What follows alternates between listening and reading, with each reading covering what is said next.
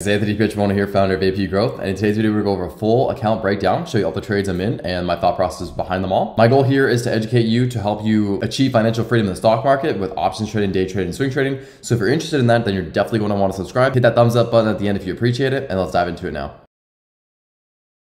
Hey guys, Anthony Pietrobono here, founder of AP Growth, and in today's video we're doing a full apartment tour. I'm in Miami specifically for a few months, an update on my account and all the strategies I'm currently using. I did contact the Airbnb host, and for a longer term rental, this would be $4,000 US per month, which isn't that bad considering everything that's included in this building. This is where the magic happens. I wake up every day at 7 a.m., go to bed at 10 p.m. I'll journal, write down everything I'm grateful for, what needs to be done today. I'll meditate right there, and then I'll read right here. After that, this is where the real magic is done. This is where I trade, scan charts, create content, and have my finance calls. I got coffee and electrolytes there. This is the full view. It's considered a studio apartment, but it's huge. So obviously got the bed here, decently comfortable, closet with everything. Bathroom over there. Kitchen is nice. Awesome TV set up here. So let's take a look at the kitchen area. Here's where I can sit and do work, but I haven't really used that much. Microwave there, stove top here, plenty of counter space, coffee, sink, dishwasher is hidden. We've got the fridge, we've got the pantry. Here is where the washer and dryer is. I've got my bike set up right here, ready to go with my helmet, my heart rate monitor, and everything I need to go. And now we're entering the bathroom. It's beautiful, it's huge. We've got a nice big mirror there that's lit with the sink.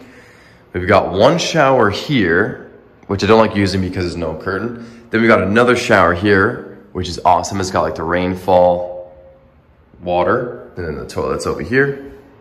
There's a door that could close here, but I just keep it open. Back out to the bedroom. There's a spa here. There's plenty of pools outside. That's all included. I actually have a massage and a facial booked for this at the end of this week. The gym is great. There's basketball courts, squash courts, tennis courts, soccer fields, golf simulation, club room to play pool. There's a room for parties. There's a pool on the 56th floor that's private. You can go and do whatever you want. That's where I do my swim workouts. Then we've got a pool on the 58th floor, which is more for parties. There's a marketplace that has a little convenience store where you can just go grab food, pay for it there with no one there, and then go on your way. You essentially don't need to leave your building and you have everything you need. If you're new here, you're gonna see this core position of mine in Tesla stock. We have 828 shares in this one account. I don't touch the core position of Tesla shares. I might trade around 100 or 200 shares, but the entirety of the position I keep as a long-term hold. The rest I use for trading. So we're currently actually swing trading Ford stock. We have 4,000 shares, market value is 98,000, cost basis is 24.51. If you take a look at Ford on the daily chart using the Heikin-Ashis, you can see this momentum. There's a huge volume spike January 4th that had it break out to new highs. We broke out to new highs and volume has been declining as the RSI has stayed above 70 on the daily, and we've had inside bars with declining volume staying at all-time highs. This is an extremely bullish stance on a stock, a very high probability for continuation, because what happens is we break out to all-time highs, volume declines, but the stock stays at highs. And when there's inside bars at highs, there's a high probability of us having a continuation on an increase in volume. So if we have more volume come in the coming days, then it's likely to continue higher. I'm looking to take profit around the 25s in the coming days, and my stop loss is actually at the bottom here. So if we break 24, then I'm gonna be cutting the loss for about a $1,000 loss on the trade. If you take a look at Ford on the weekly chart, again, definitely looks poised for continuation. We have the RSI turning to head up and continuing higher. It's not making lower highs, so it's very likely to see another green bar like this continue to 25, 26. Next position here is on Oatly, and this was a swing trade I was looking to hold for a couple days. 2,000 shares, cost basis of 814, currently at 796. We are at about a $400 loss on this position. My thought process here on Oatly is we're down about 70% from highs. This is a strategy I'm actually testing. When there's stocks that are extremely oversold and they keep going down and down and down and down, but they start to curl, meaning they start to have decreasing volume and they don't have much more selling, then there's an increase in volume and a spike on RSI.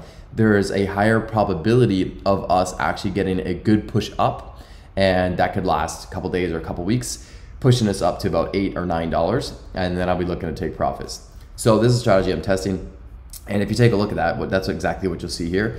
We are starting to run out of sellers once we got down to the 7s. So you can see the consolidation. We broke 8 and then we kind of traded as high as 9, went lower, traded as low as about 720, came up to about high 8s, traded down as low as 720 again, and then traded about mid 8s, sold off yesterday and got down to about 782.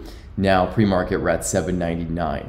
And again, on the volume, we're seeing a volume increase the past couple days. We see the RSI climbing since December 22nd, making higher lows, which is a great sign. I'm looking to take profit when we do get to the 9s, and that would be over a 10% gain on the position, which would be about $1,000.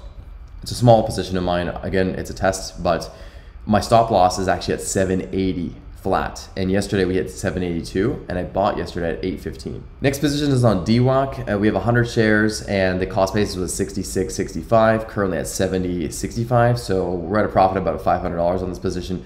Super small one. I was just testing it out. If you take a look at DWAC on the daily chart, you'll see why I liked it.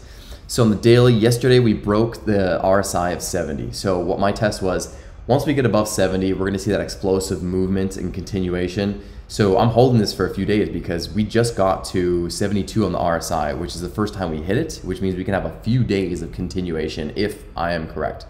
And again, it's a small position, so my stop loss is at break even now because we got up significantly. So my stop loss is about $67 per share. If we hit that today, I'll get out of that position, but what I'm testing is to see if we have continuation for a few days to push up to 80 to 100 and go supernova. Because again, what happens is when you tend to get to an RSI on the daily chart of 70 or higher, for the first time, there's likely continuation for an explosive move, and we've seen that plenty of times on Tesla stock, so I'm seeing if we see that same push on DWAC now. That's it for positions. The rest are strangles that I'm selling. So the first one's on Roblox. It's the 70 put 120 call expiring February 4th. It was worth $2,700. It's now worth just under $2,000 left in premium. We see Roblox here sold off aggressively from highs from about 140 all the way down to about 80, and now we're trading about 90 pre-market.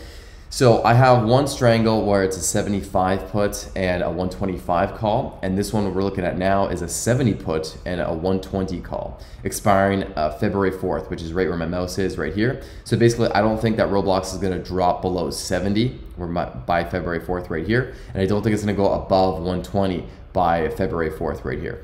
Reasoning being is because we have significant support here at 70. We have a lot of trading in the range from 70 to 85, so there's a lot of volume in here. It's unlikely to really break that range, and we've already sold off over 40% from highs, so I think that the sell-off is overdone for growth stocks. I think we can have a push up, but I also see resistance at around 118, 119, and another resistance level at 105. So I don't see us really breaking 120 in the next couple weeks.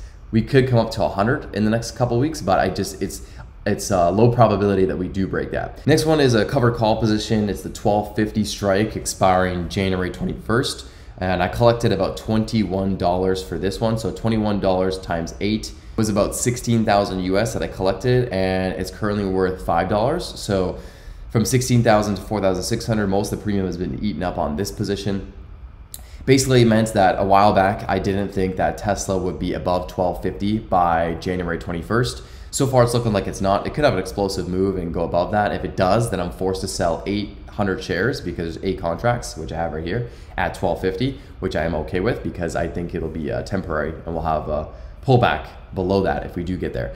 Earnings is January 26th, and I think earnings will be the catalyst to push us up to new all-time highs, possibly upwards towards 1300, but I don't see Tesla breaking all-time highs before the earnings comes out. Next position is on Roblox, like we talked about before. This is my biggest position. It's 60 contracts, 75 strike put and 125 strike call.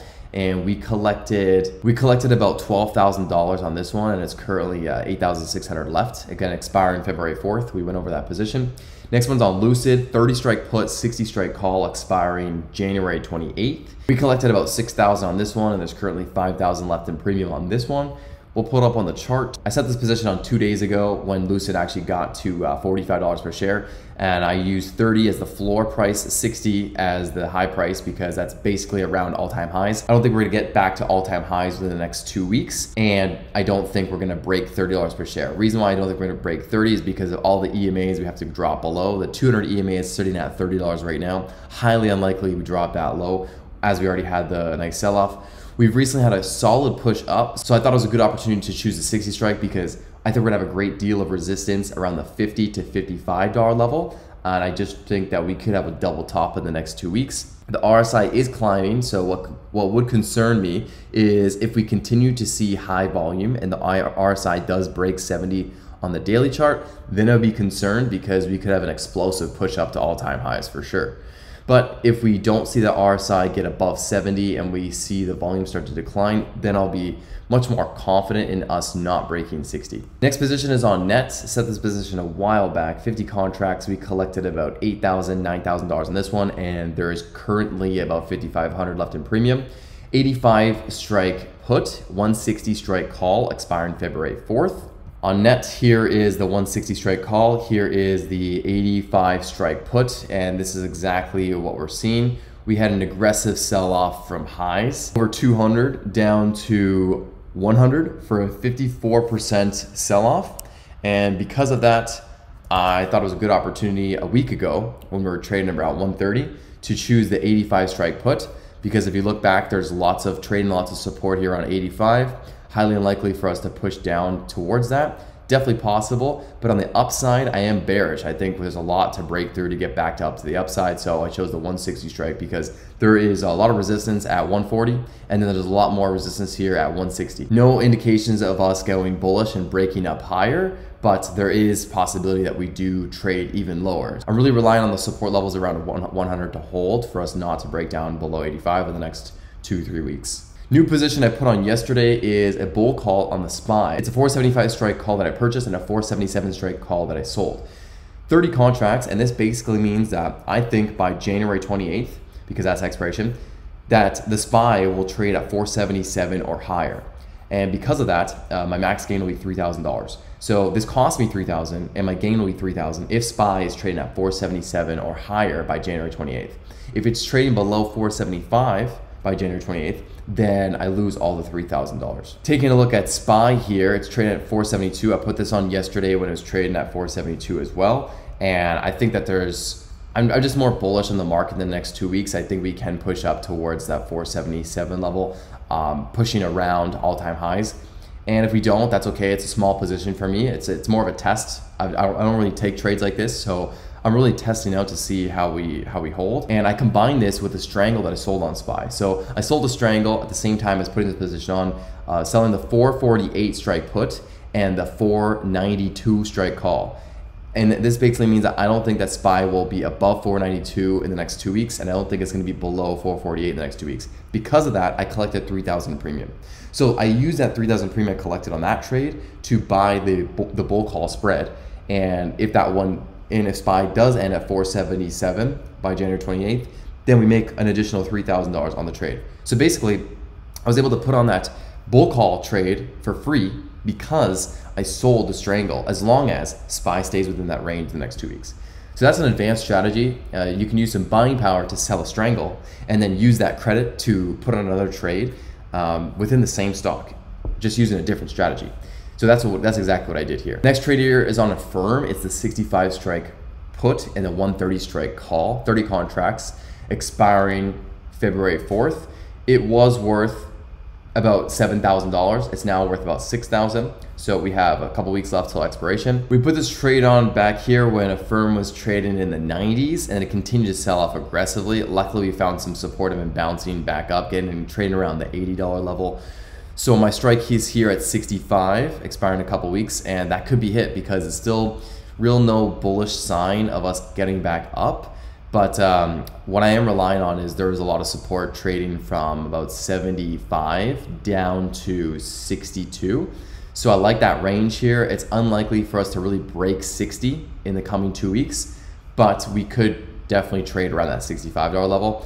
Again, no sign of us getting back up, and if we do get back up, there's resistance at $100. The next trade here is the January 2024 Tesla bull call, buying the 2000 strike call and selling the 2200 strike call.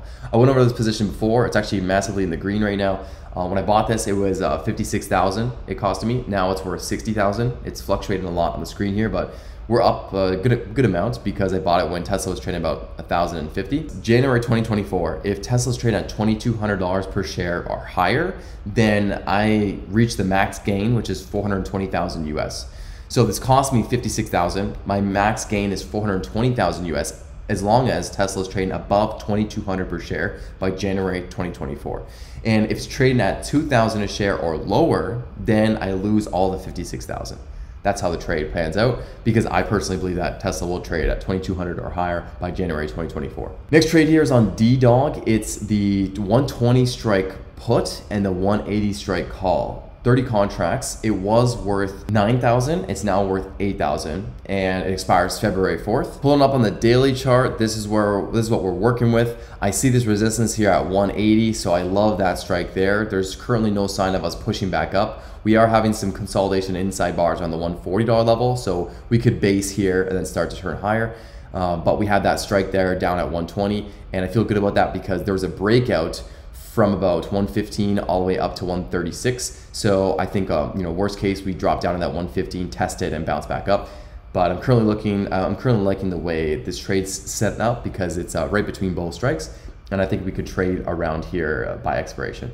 Another trade on a firm, 60 put, 115 strike call, 30 contracts.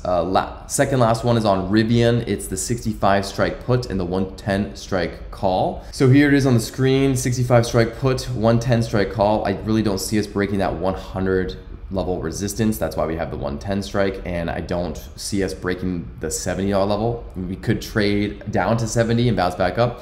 But the current valuation of Rivian is equal to Lucid, so there is room for us to go lower because I still think that Lucid should be worth more than Rivian. So we could see that in the coming weeks, Rivian trade a little bit lower, but not a ton more, and then Lucid trade a little higher, and that'll, in my opinion, be more of a fair valuation for both. Oatly broke 780, so we took the loss there. Got filled at 778. It was about a $650 loss on that trade with small size. No problem there. Didn't work out the way we thought it would. Close the position. SPY Strangle, we talked about this before. It's January 31st expiration. We collected about $3,000 for this trade, and 448 strike put, 492 strike call. And this is it right here on the daily chart. We talked about it before. There's lots of support on the downside. There's this uptrend going all the way back, so it's unlikely for us to really break down below 450 in the coming 2 weeks. More likely to retest highs in the coming 2 weeks, in my opinion. We have a total of about $55,000 left in premium that is set to expire in the coming 2 to 3 weeks. So as long as the stocks stay between the ranges that we just spoke about, then I will collect all 55,000 US in premium over the next 2 to 3 weeks, and then I can put on more trades. I still have about 2 million in buying power as a cushion. If there's a steep sell-off in something and the VIX spikes, then I can put on new trades. But for now, I'm just sitting on my hands because the VIX is low. It's not very high whatsoever. So when the VIX is low, that means volatility is low, which means there's not a lot of premium to be had in stocks. So we're just gonna let the trades ride out for now. Thanks so much for watching. Give this video a thumbs up if you appreciate it. Subscribe for more videos just like this. I want to help you achieve financial freedom in the stock market. So if you're looking to do that, then you're definitely going to want to subscribe. Hit that notification bell so you can stay updated, and I'll see you in the next video.